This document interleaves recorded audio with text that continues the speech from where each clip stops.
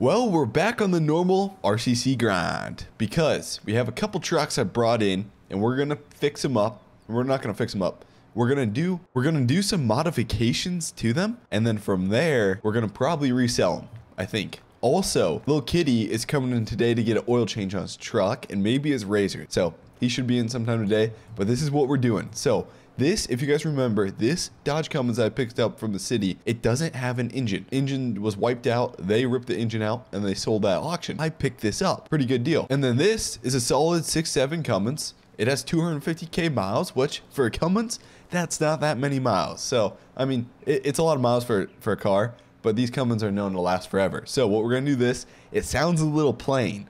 What I want to do is I want to put a Flow Pro exhaust on this so it sounds better. And then on this truck without the engine, I have an old like 97 Cummins 5.9 12 valve that we're going to toss in this new truck. So it'll be interesting. It won't quite have the power that this new 6.7 engine has, but dude, it'll be sweet. It'll sound good. It already has a manual trans in it, so we should be good to go. But that's what we got going today. There's just like little service stuff like that that's always coming in the dealership that I'm like, should we put that in the vlog or what? And half the time I don't, but since Little Kitty's coming in, I'll put that in the vlog. So what I'm going to do is wheel this one without engine. There's no way to get it in there besides pushing it.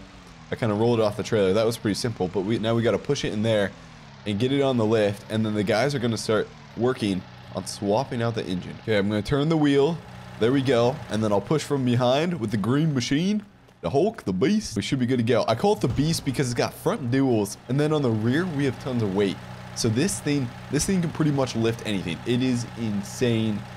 It is insane what this thing can do. So I actually need to sell that one. Okay, we got that on the lift. And then one thing I'd like to do is maybe change the color on that truck. We may paint that truck to make it look a little nicer. I like the white and black, but that's kind of what the city runs on their trucks, and I want to switch it up. I don't know, maybe we'll go black on black if we could get black rims, or we could just do like red on black or red on garlic color. That'd be kind of cool. There we go. Oh shoot. Darn it, dude, I always forget about these giant duals. There's pros and there's cons. And the cons is I always forget we have giant duals and I always run into stuff. There we go. For now, that's good. This one, we'll start right up. We'll back her off there. And then we'll do an exhaust modification. For now, I'm just going to put it in the to-do list building. And there's a lot in the to-do list building right now. Like I said, it's a 6-speed. Got my boots in there. Got a little rubber mallet toolbox. Now, I got to give a big shout out to James.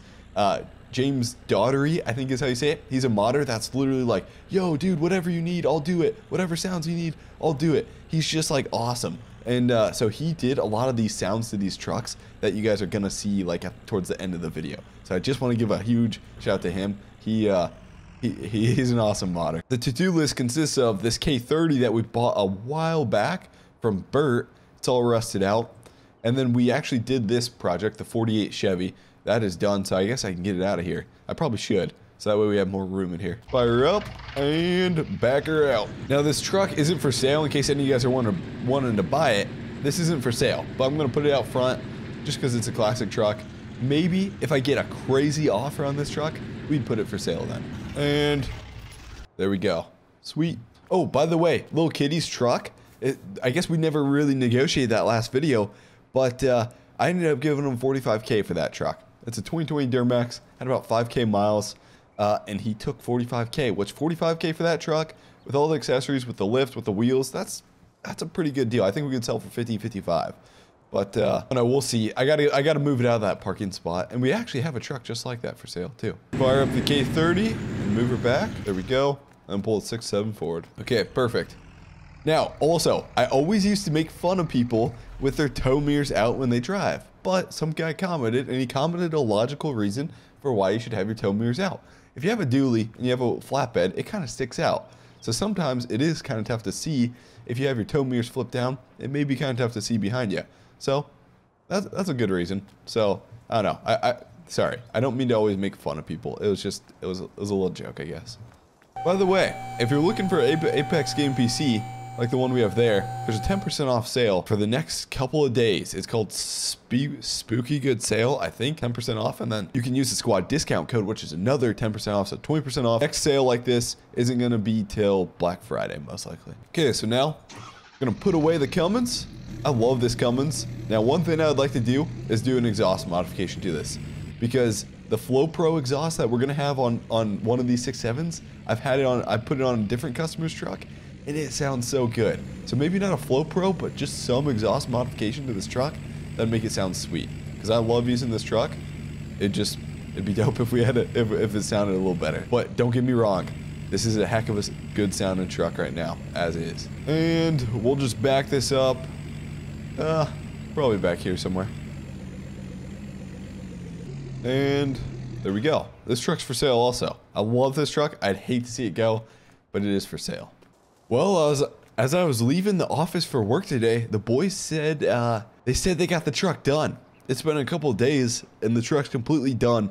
Now, they went with their custom paint job on it. It's a two-tone paint job, and then they also added a ranch hand bumper to it. So this truck, now I've heard this truck start up, but I never really got to take a good look at this truck. Like, I was kind of around the shop talking to somebody and I heard something start up and I was like, I bet you that's that 5.9 swap. So they don't really know that I kind of know what it sounds like, but it sounds fabulous. So here's the truck. And also, as I was leaving, we have to pick up a boat. I was going to go pick up a boat for RCC. There's a good boat for sale.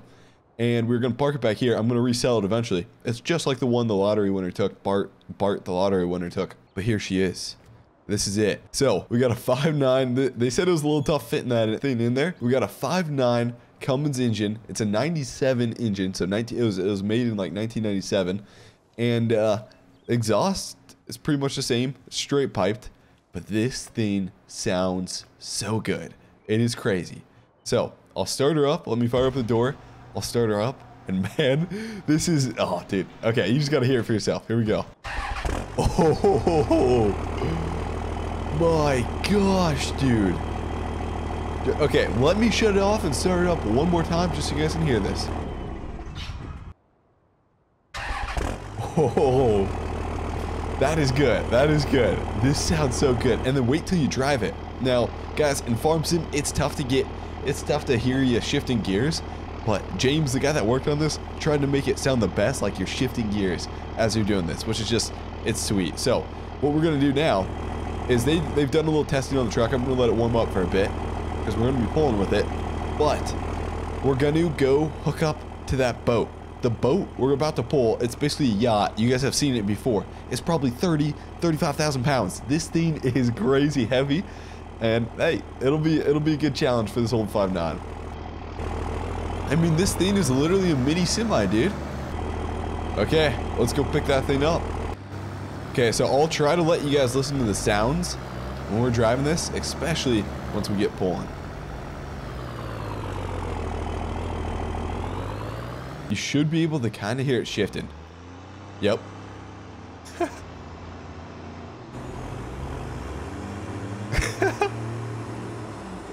Oh, that is so cool, dude. You can kind of hear it shifting. Even though we're maxed out at 51 mile an hour, it's still shifting. And just, see, we're idling down now. Oh, dude, that is sweet. Picked up the boat. I stopped to get a little diesel, fill up with diesel, and grab some pizza. Mainly pizza. We didn't really need diesel. But, anyways, this thing, I picked it up. It was just a mile down the road that way. So I pulled it for about a mile. Dude, this is heavy.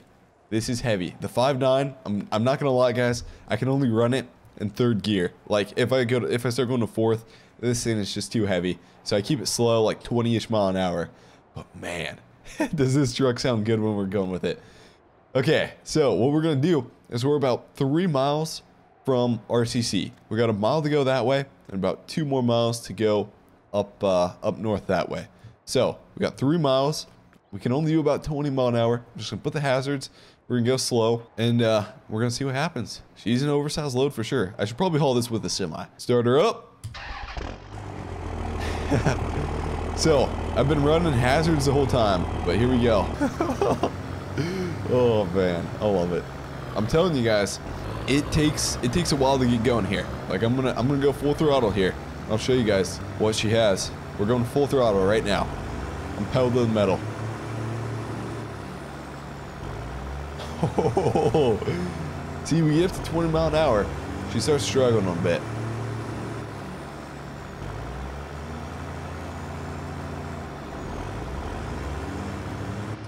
We're pulling. Take a right-hand turn. Now we got a little bit of hill coming up. We may have to drop some speed here because this thing is heavy.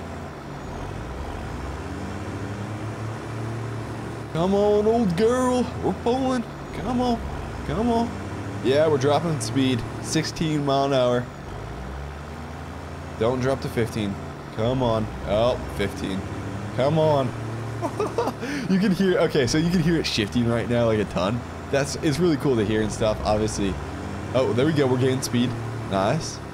Yeah, buddy. She did it. So we're pretty much here. And then I'm going to put, by the way, the track is on hold right now. There's still a lot of work to do to the track. That is on hold right now. For now, the boat, I want to put the boat out front. Last time we put the boat out front, it sold so good. Oh gosh, hit the brakes, hit the brakes. It's going to like push us down this hill. It's okay though. We got room to stop. So I got to figure out a good place for this boat. Oh dude, the yacht, I mean, not the boat, the yacht. Ah.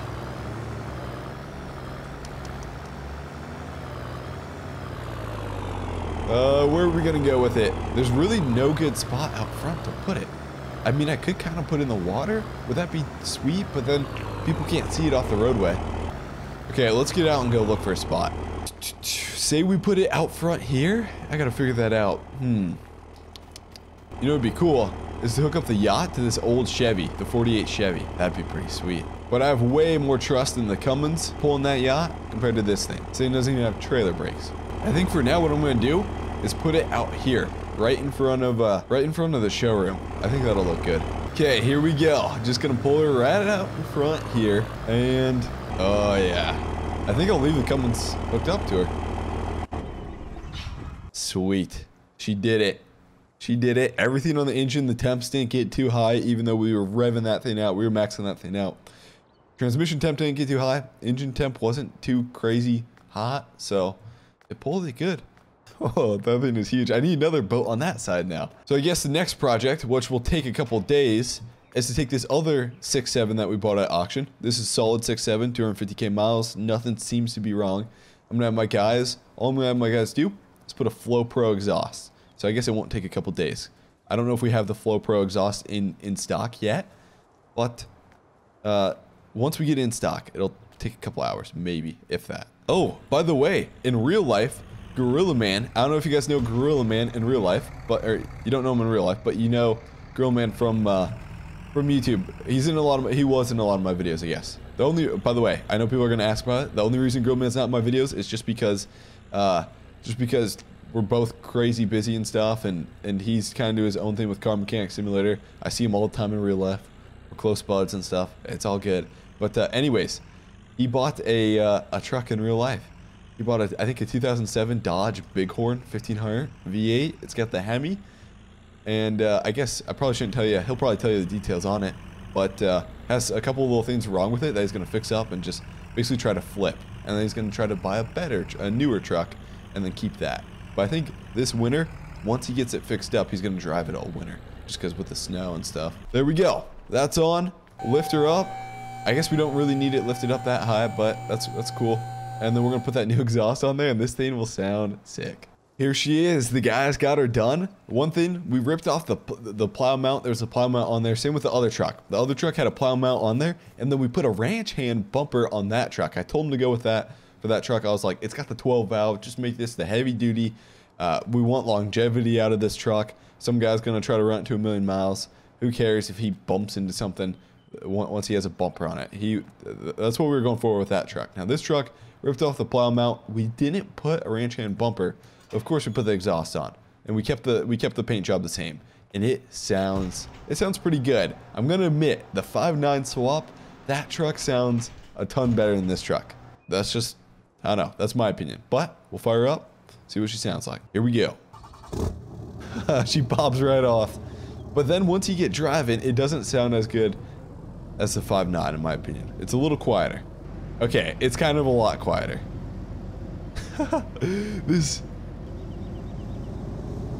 Okay, once you get up to speed, then it sounds pretty good, I guess. But yeah, this is definitely a lot quieter. I like that 5.9 swap. That truck sounds ton better. So I'm gonna pull this back, and then I don't know if you guys know, but in real life, Spencer TV, he bought a new truck also, a new to him truck. It was a 2011 Ford Ranger, and he bought it basically stock. He actually bought it from the city, just like these trucks technically, because the city guys used to drive around a truck like that. And what he's gonna do, he's gonna try to lift it up, put some bigger tires, and make that thing an off-road beast. It won't look amazing because he's gonna do it like as cheap as possible, but it'll look decent. It'll look better than it does before. That'd be kind of cool to get his little Ford Ranger and farm sim. I bet there is one out there already.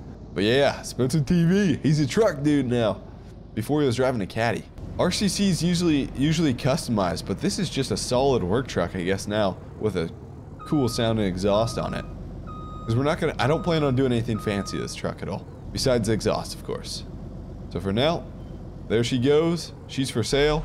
Pricing on something like this with 250k miles, I could still get, honestly, I feel like I could still get 30 or in between 25 or 30. Maybe not. It is a pretty new truck though. Does have leather interior, crew cab. I could probably get 25 for this truck still, for sure. Now this truck that we bought, I don't know how much I'm gonna ask for this truck. Let's see.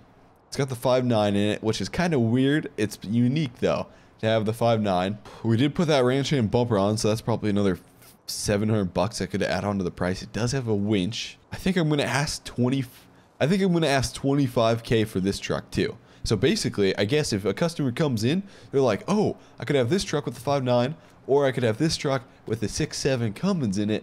What truck do I go with? Because the 5.9 did not have 250k miles on it. It's a used engine, but it didn't have that many miles on it. Because the truck actually got in a wreck, and then people pulled the engine out of the truck. I think personally, I'd probably go with the 12 valve. I'd come in and try to go with this 5.9 engine. It'd be unique. It'd be fun. It'd be pretty sweet, but who knows? So 25k for both. I feel like that's pretty good pricing on him. It seems like. But anyways, hopefully you guys enjoyed another episode on RCC. It was pretty much basic stuff, normal stuff, just getting the day done, getting stuff done around RCC. Pretty much normal day of RCC. Nothing crazy. Oh shoot! You know what? Little kitty never came in to get an oil change on his truck. I gotta give him a call and see where he went or what's up with that. Hopefully he knows he has an oil change scheduled. But anyways, guys, hopefully you enjoyed it. And hey, I will see you guys later. Thanks for watching, guys.